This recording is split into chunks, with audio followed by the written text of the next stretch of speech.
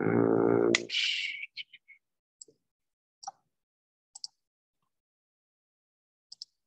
all right. So we left off on last lecture, we talked about child development, okay? Specifically looked at cognitive development. And Jean Piaget was one of the, what we described as the fathers of child development, right? Remember?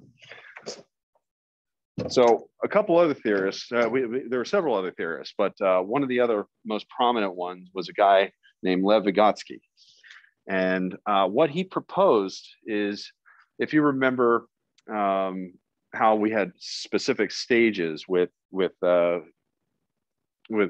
Piaget, right? And you remember, so we had 4 stages: sensory motor, the pre-operational, concrete operational, formal operational.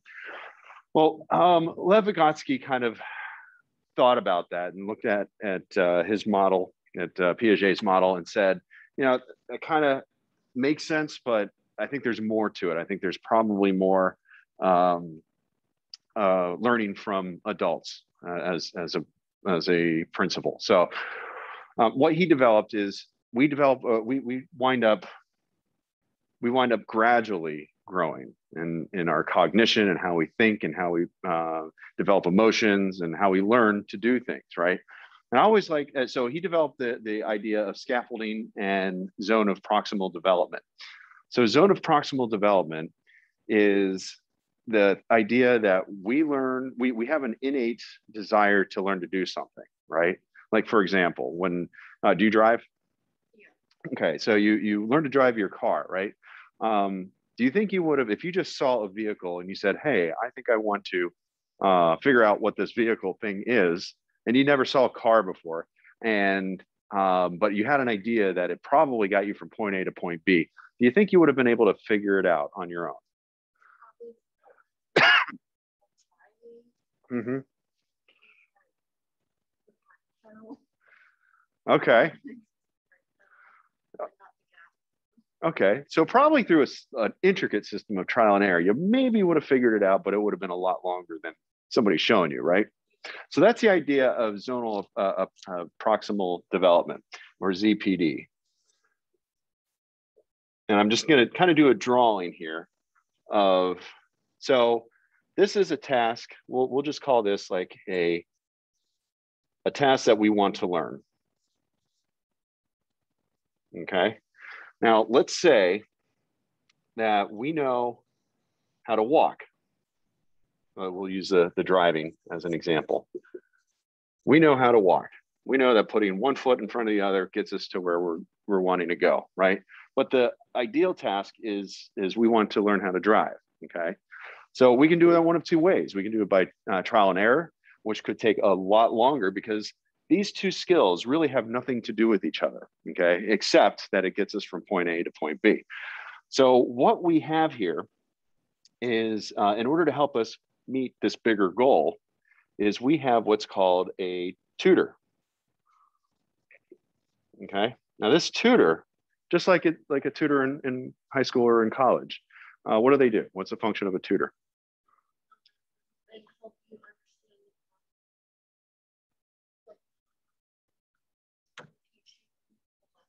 Yeah, they take what they know of that subject and they help you with what you know of the subject, and they help you meet like your goal, right?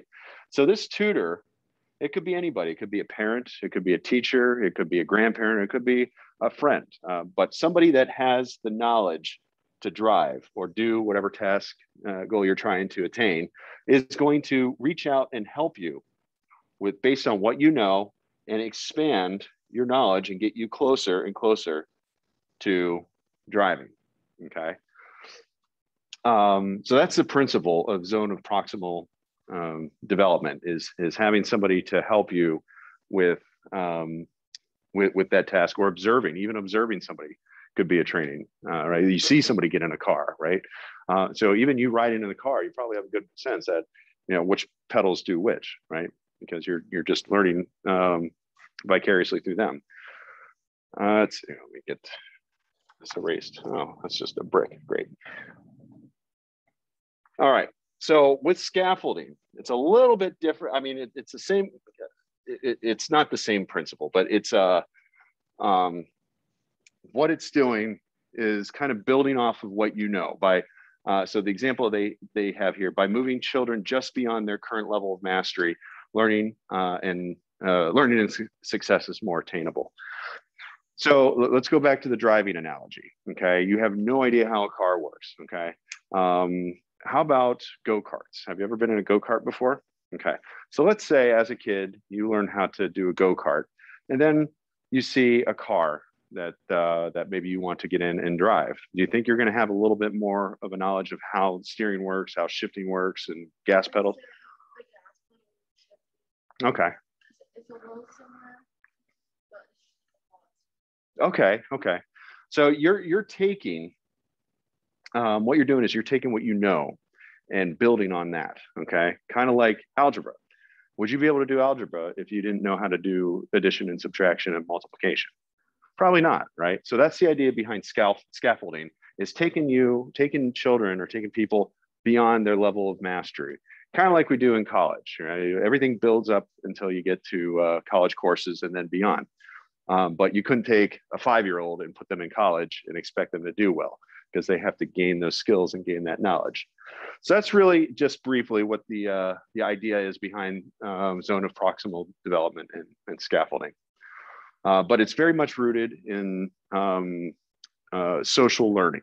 So we learn socially from others as opposed to just, surviving on our own. Okay, which is possible, but we're not going to have a well-developed individual if that were to happen. Okay. So this kind of leads us into social and emotional development. And the area that I'm going to spend a good portion of today in is Erikson's psychosocial development. Okay. And according to Erikson, really humans grapple with particular social and emotional conflicts at specific stages of life. Similar to what we saw with Piaget, right? At certain ages, we can expect to see certain things. Well, Erikson proposed that, yeah, maybe during certain stages, we're going to see ages and stages, we're going to see people dealing with different conflicts. He really didn't focus a lot on like learning and development, like cognitive development, like Piaget did. So he was mostly concerned with like the lifespan of an individual, from birth until aging, death, the age of death. Okay. So he supported, and I got this little chart here. It should be in your book as well. Excuse me. His 8 stages of psychosocial development.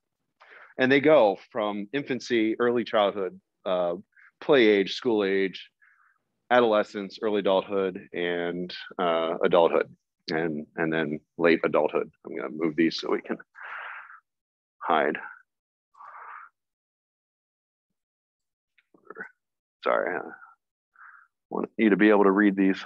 Okay. All right. So here's the chart. And we're going to kind of go through these just to give you a sense of what they're looking at. So, and this really aligns with a lot of what we see with other theories too, like attachment theory. Okay. So we know, do you know anything about attachment, like children attached to their parents? It's not just the parents. They might attach to people around them. Mm-hmm. Absolutely. Okay. Okay. Or a caregiver. So yeah, you're right. It could be a parent, a biological parent, usually a biological parent, but sometimes if that parent is not around for whatever reason, it could be any caregiver, could be grandparents even. But what children learn earlier on, because we're different, we're a lot different than animals. Like when, do you have any horses, or have you ever seen a deer? Okay. What happens when a deer or a horse is born? Are they self-sustainable? Can they walk on their own? And mm-hmm. Yeah, deer are about the same. Yeah, so most animals can survive on their own once they're born. The only thing that they really have a threat to is predators, but they can eat, They can, they do breast, or they do feed off of their mother, but for the most part, they can walk, and they can, some of them can communicate. We as humans aren't capable of doing that. Okay, when we're born, we're born with really big heads and tiny little bodies. So we haven't really mastered grasping anything yet. We haven't mastered walking. We haven't mastered communication. It takes a while for us to develop that. It takes years for us to develop that until we might be even close to being independent. And that's kind of what he talks about. And when we talk about attachment, that's essentially what we learn earlier on, that we need what from mom or caregiver. Right, food, right? Food and nurturing too. Somebody to hold us and make us feel like we're safe and warm. We need those. Those are biologically ingrained in us to have those things. So that's kind of what he talks about. What Erikson talked about in infancy is the trust, basic trust versus mistrust. Is you trust what at that young age? How are you developing trust? Basically, just trust like the people around you. To do what? Right, to feed you, right? So you learn. You learn earlier on. When you cry, you get what you need. Sometimes we cry when we just want to cry and have somebody around us, right? But right around 0 to 1 years in infancy, we learn basic trust versus mistrust. And the virtue you'll see over here in this column here, resolution or virtue. This is what's gained out of these stages here. Okay, and off to the right hand side is what is possibly seen later on in life, in older age. Okay, so basic trust versus mistrust. If we have a child that is well nurtured, they're going to have trust. They're going to have hope that things are going to be okay for them. Okay, they're going to feel secure in their attachment. They're going to feel safe in their environment. And later on in life, we can see that they have an appreciation for interdependence. Okay, so they're okay with trusting other people. So if you imagine a person that that as a baby, as an infant, didn't have their needs met, or they were always worried about, they were crying for food and they weren't able to get food. What do you think that does later on in life to the person? To the person? Well, the baby who grows up to be a person. Maybe accuse the parents. Okay. So not going to feel that safe and security, right? They're not going to feel that secure attachment to people, which could play in how they view the world later on. They may not trust people to. They may be skeptical of people all the time, right? So that's really what trust versus mistrust is talking about. So later on down the line, we have early childhood, which is 1 to 3 years. Now this is autonomy versus shame. So are they able to do things on their own? They start to. They start with it. What do you mean? Like they might be able to eat over. And maybe from 1 to your age. Yeah, absolutely. Yeah, right around 2 years of age. That's when we see them actually steadily walking, don't we? And sometimes what? Talking. Absolutely. So they're starting to interact with their world around it. And we saw that with Piaget, right? With Jean Piaget's cognitive development, is they start doing things on their own and interacting with the world around them and moving things around to find what they're looking for. So that happens in earlier childhood. Now, what the virtue that we should be expecting out of that is will. Excuse me. That is that they're desiring to get something and they go out and get it. Okay. The culmination in old age is acceptance of cycle of life, which I'm not exactly sure what that means. I actually don't like this chart. I'm going to replace it for the next class. But what could be some like shame? Like, for example, so let's say potty training is what we're going for. The mother or father or caregiver or whatever scolds a child for messing their pants and not making it to the toilet. What do you think what kind of impact do you think that's going to have on that child? Mhm. experience in the past. Okay. Because they feel ashamed, right? They're not feeling like they trust anymore. You know, they build up this trust for their caregiver, their mom or their dad or whatever, and and now they're making fun of them, or they're yelling at them and making them feel uncomfortable. So they're really inducing shame. They're not the child is probably not feeling like they can do it on their own because they constantly have somebody bombarding them with shame and guilt, which we'll talk about here the next one. So autonomy is just they're able to act on their own. Shame is a little bit of hesitation to act on their own because they don't know if they're going to get scolded. They feel uncomfortable with doing something wrong. Okay, there's no real acceptance for them to fail, because if they do, they're going to get in trouble, punished, or yelled at. Okay, so that's kind of where shame comes from. A little bit later on, we see play age, so 3 to 6 years old, roughly. You know, again, these aren't hard and fast ages here. And during this stage, we'll see initiative versus guilt. Okay, so what do I mean by initiative? What does initiative mean to you? Like if somebody takes the initiative to do something.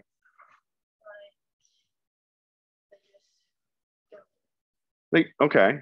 So somebody like if I saw a piece of trash outside, I would take the initiative to pick it up. Okay. Yeah, that so initiative is finding a purpose, is having a purpose. The reason I'm doing that is because it looks ugly. I want to take care of where I work. I don't want this place to be a trashy place.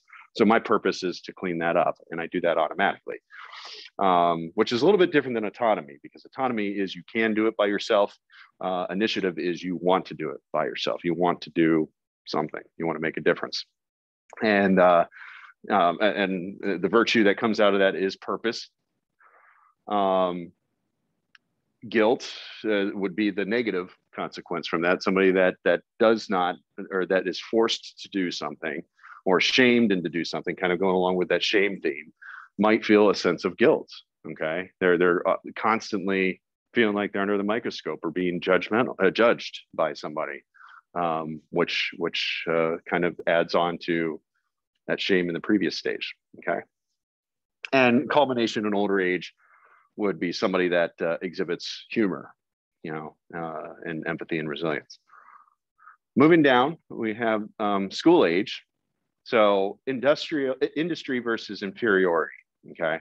So again, you can kind of see what the theme is here, right? You see how this is kind of building, where we have, you know, we can do it ourselves. We want to do it by ourselves. We're good at what we do, right? So that's what industry is we feel good. We are competent. We're confident in what we can do, and we do it well. And if we don't, that's okay. We'll learn how to do it better next time. That's what industry is. Inferiority is the opposite end of the spectrum there, where they feel not good enough. They you know, again, you kind of see shame, guilt, inferiority. You know, somebody's better than me. Somebody's going to take my job. Somebody's going to fire me or something. They just have this constant sense of fear that they're not good enough, and which is why the virtue here is competence. The positive outlook that we would want from this is humility. Okay, acceptance of other people's lives, and being okay with unfulfilled hope. So if we don't achieve a certain goal, that's okay. We'll do something else, or we're just not going to worry about that. A little bit later on, and you could probably relate to this. I mean, is this stuff that you kind of see in your own life that you've been through? Confusion. Okay.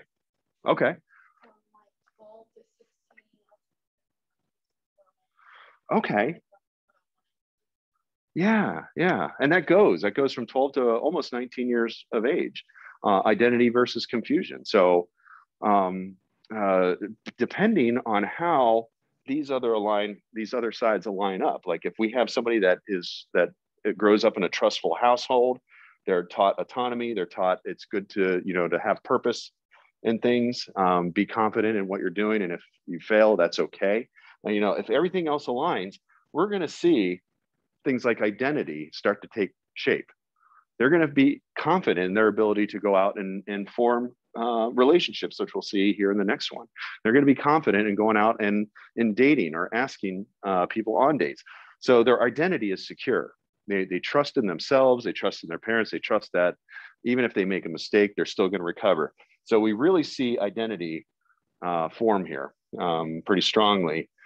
Or the other end, kind of like what you talked about, might be confusion, right? What am I? What's my purpose? Do I even care about this? Am I good enough? Okay. So all these things start to play into that confusion. And of course, the virtue is fidelity out of that one. All right. And let's see. So the next one we have down here is early adulthood, which is 20 to 25, intimacy versus isolation. And you see in the theme here, like trust. Can I do this? Am I good enough? You know, all these things start to play into how do I connect to another person? Because we are all embedded with this drive to reproduce. Okay. So how do we do that? We have to connect with another person, and that's through intimacy. That's through being vulnerable to another person and letting them in, so that you can form a relationship. If somebody is mistrusting, or again, they don't feel confident, or they are confused about their own identity and who they are, they're going to feel what? They're going to feel alone, right? Absolutely. So the virtue that we hope to get out of this is love. And we see this later in life. They have satisfying relationships with other people. They may be married for a long time. Or they may be in a relationship for a long time, whatever that case may be. But on the opposite end of the spectrum, we could have somebody that just feels depressed and alone all the time. Okay. And then we have adulthood, which is 26 to about 64 years old, a little different for everybody, which is generativity versus stagnation. So these are people more on the generativity side are willing to give back. They're willing to help other people, and they care. That's what the virtue is here, is they care for other people. On the other end of the spectrum, stagnation is going to be somebody that is maybe serving themselves. Maybe they're not going to work because they don't have to, whatever. They're not looking out for other people. They're looking out for themselves. And obviously the virtue is carried for others and volunteering and stuff like that. Then we have old age, which is the eighth and final stage for Erikson here, which is integrity versus despair. Okay. Integrity is doing what's right when nobody else is looking. That's the definition of it. So what they're doing is offering wisdom, creating a legacy, connecting with young children or young adults or whatever to help them, learn the lessons that they learned themselves. So that's really what integrity is, versus despair, which is kind of just looking back in your life and regretting not doing enough. Okay. Or again, kind of seeing that self-absorbed thing. So you're kind of seeing the pattern here where it trickles down from infancy. And the more we stay on this side, the better developed person we're going to have. Where if we start veering off in mistrust, it's going to start looking pretty bad, right? So let's go through a couple of these and see if you can pick out what some of these are. All right. So Isabella is a very affectionate baby. She has become very well bonded with both of her parents. The secure attachment that she has established with her parents has paved the way for interaction with others. If it is as if Isabel never meets a stranger. So what would you say, what stage, you can look on you took a picture of the slide, right? Now, what stage would you say you can see Isabella?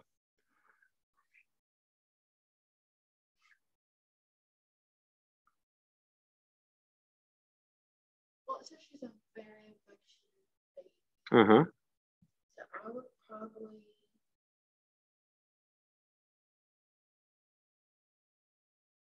say infancy. Okay, infancy. So trust versus mistrust, right? The stage of trust versus mistrust.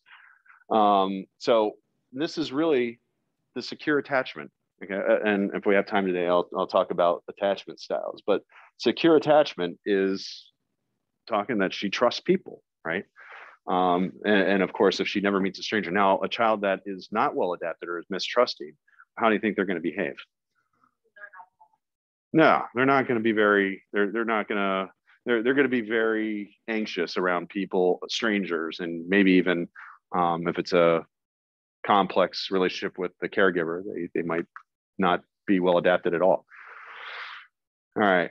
Alex has begun to test his mom. He wants to dress himself on his own. He often starts off with his comments, "Let me do it myself," and has begun to more than appreciate the world or the word no. Geez, can't read today. It's as if the word no is his favorite word. Alex has become so willful that his mother is not sure how she's going to manage him. Because it is so willful, Uh-huh. I would say it is probably Okay. Okay. So looking at the categories like trust versus mistrust, what would you say the category falls under? well, on the category, I say it's initiative. Okay. It's Okay. How about autonomy? Because autonomy is wanting to do it by yourself. All right, he may not necessarily have the purpose yet. That would be the next stage. So right now, he's capable of doing it on his own. What do you think would happen? So there are two scenarios out of here. Let's see how we do with this. How should his mom respond to this?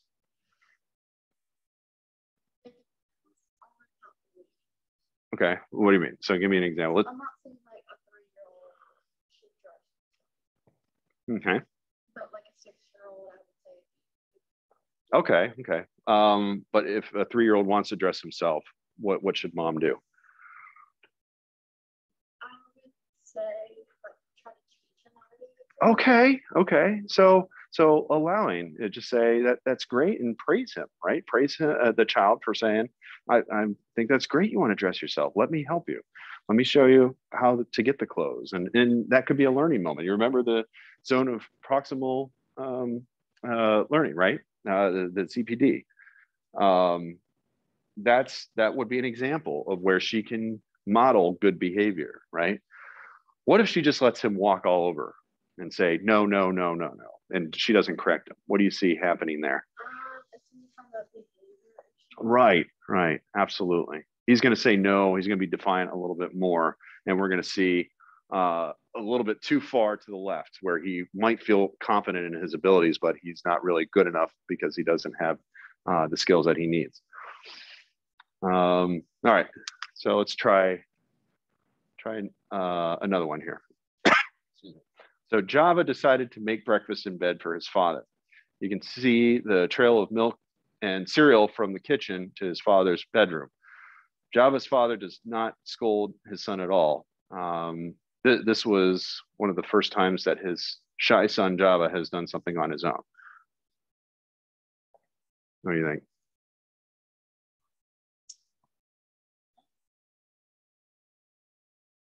I would say school age because no child needs to. Okay. But like he's like wanting to do it. So what category is that one? I would say it's his purpose, but it'd be anonymous. Okay, so autonomy to versus guilt or versus shame, right? Yeah. That's a good possibility for that one. Because yelling at him might shame him into not wanting to do that again, which is not what we want because he's already shy, right? All right. So being your own person has become more and more important to Tamika. She no longer wants to dress like her friends. She's begun to express herself in a different manner. There are many things that Tamika is questioning. She questions her value system and values that are expressed by her parents. Tamika is beginning to choose different friends because some of her old childhood friends no longer reflect her values. What would you say? What stage is she in there? In the category? It's weird, but I would say probably adolescence. Okay. And what's the Identity versus confusion. identity versus confusion, right? And so she's trying to determine what kind of person she is and what her values, because up until this point, she's been living somebody else's values, right? And now that she's branched out and she's expanded and she's able to talk a little bit more and she's more educated, she's adopting her own values and she's questioning, she's pushing back on her parents. As a parent, how do you think the parents should deal with that? Give her advice saying if friends, like being a good crowd, not a bad crowd. Okay. Okay. So kind of using that as a teaching moment for her, right? Letting her make some mistakes and just say, we're here to support you with whatever you want. Now that would be a good outcome for that. All right, let's do one more. Devin is 50 years old. He has always loved his job, and the skill set demanded by his profession matches very well with his natural gifts. The variety and travel offered by his career satisfies the open personality structure that Devin has enjoyed since he has begun in his 30s. Devin has been in his job position for 10 years. He has become a mentor for his colleagues as well as the client base that is served by his colleagues. It seems that making a difference in the community is what fuels Devin's passion for his profession. Which one do you think he is? Adulthood? What's the category for that one?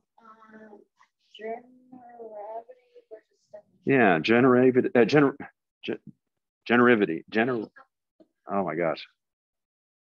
Generativity. Generativity versus stagnation. I lost the word there for a minute. So he's wanting to do what? He's wanting to give back to his community. So what would stagnation look like? What would what kind of position do you think Devin would be in? Well, he wouldn't love his job and he wouldn't do Okay. like serving his colleagues. Okay. He'd probably hide behind a desk, not go out and do anything for anybody, right? Probably shifting around from job to job, not have job satisfaction, not feel like he's good enough to do his job. All those things might reflect negatively if he is in more of that stagnation side of things. All right, so you kind of get a feel for this, right? Let's see. Let's do one more. I like this one. So let's talk about Lydia, who is 8 years old, and she is beginning to struggle with math. The math problem is beginning to make her feel stupid. Lydia has decided not to even try to do her math anymore. She laughs and talks in her math class. School age? Okay. What do you think she's exhibiting there? Well, she's 8 years old, and math problems she's struggling with makes her feel stupid. So she feels okay, so inferiority, right? Absolutely. So she's probably more on the inferior side. What can her teacher or parents do about this, do you think?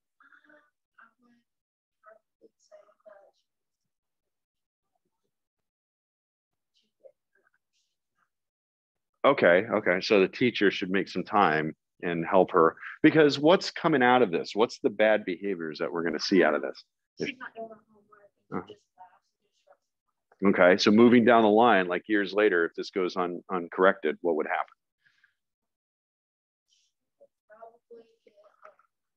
Yeah, she's going to be joking around in class because right now she found an alternative behavior as to, instead of dealing with the frustration and learning how to do something, she's goofing off and using humor, which could be an issue down the road for her, right?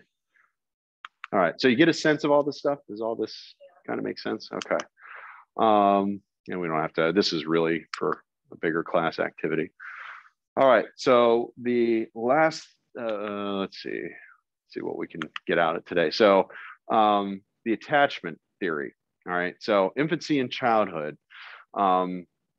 We were able to monitor, to observe kids and children and come up with 4 different types of attachment styles. Okay. And if you look in the resources in Brightspace, I have a couple videos in there, like the Harlow monkey. I don't know if you had a chance to look at any of those.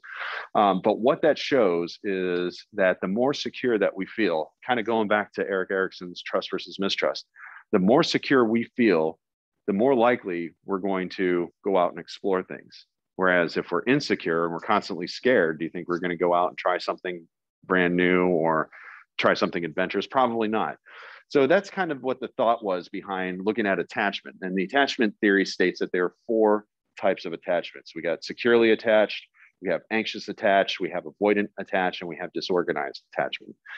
And again, I've got videos in the resources that kind of show exactly how these work. But secure attachment is just like it sounds. So the child feels comforted by mom. When mom or the caregiver goes away from the child responds well he or she may cry, but there's no real stranger interaction. There's no strange interaction when mom comes back. Okay, there might be a little bit of separation anxiety, but it's quickly extinguished and the child can function when mom leaves. Okay, we have the anxious secure style, which again is exactly like it sounds. So caregiver leaves. What do you think? What do you think baby does? Since the caregiver that we care about is gone, they're freaking out. They're absolutely freaking out. So they're carrying on, they're yelling, they're screaming, they're crying. And even when mom comes back, sometimes, or somebody else tries to nurture the child or cuddle the child, the child is not having it. They don't want anybody else. They want their mom back. Until mom comes back or the caregiver comes back, they're not going to be cooperative in any way. Then you have avoidant. This usually we see with negligent parents. Okay, we have like parents that might be either not necessarily abusive but negligent, have a negligent parenting style, where that child is not, they don't feel safe with their parent. Okay, so they're constantly doing things on their own. They're leaving. Holding mom might create some kind of anxiety, or mom, yeah. And then we have disorganized, where the child's disposition, their temper, their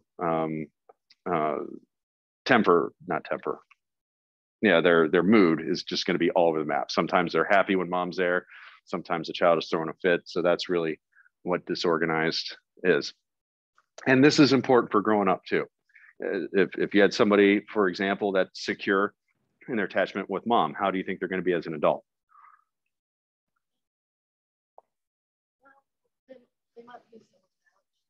Okay. So there might be a little bit too much. Like that would be more anxious, right? So if a child is really attached to mom, they're constantly going to be around mom, right? They're probably going to live with mom or caregiver for a very, very long time, because being away from them is too painful for them. Okay. But securely attached, somebody that's securely attached, they trust that they're going to come back if they need it. So in adulthood, we might see somebody that's a little bit more adventurous. Okay, they're going to go out and try and get a new job because they're more confident in themselves. They feel, it's like I described, if they feel nurtured and happy and healthy, they'll go out and they'll venture out and do things that might be a little bit risky or not super risky. And likewise, somebody that's disorganized, if they're all over the map with their mood, with their temper and whatever else, how is that going to look as an adult? No, they're probably not going to be very successful, or if they are, they're going to be real jerks, right? So that's really kind of what we look at with the attachment theory, is how do these 4 things translate into adults? And you can probably see that in friends that you have or family or something like that, who was attached in what way. Okay. So we talked about social development. Tell you what, we'll stop here for today. Does this work? And we can pick up on this on Monday. Sound good? All right. Did you have any questions for me? All right. I'll try and get some sleep.